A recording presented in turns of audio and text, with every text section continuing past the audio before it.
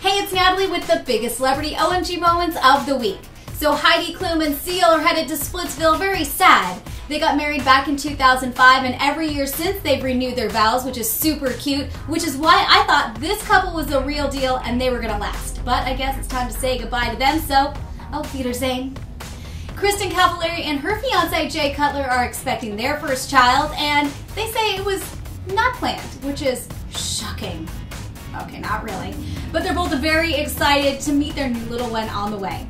Demi Moore was hospitalized earlier in the week for what her rep says was stress and exhaustion, though multiple sources are claiming that she was doing whippets that led her to be semi-conscious and have seizure-like symptoms. Though she is going to be okay, so don't worry. And some quick hits for you. Rihanna tattooed Thug Life on her knuckles.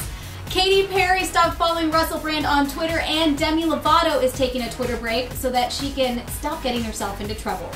Those are the biggest celebrity OMG moments of the week, and don't forget to listen to the OMG Report every weekday at 4:30 p.m. with me, Natalie, on Y100.9.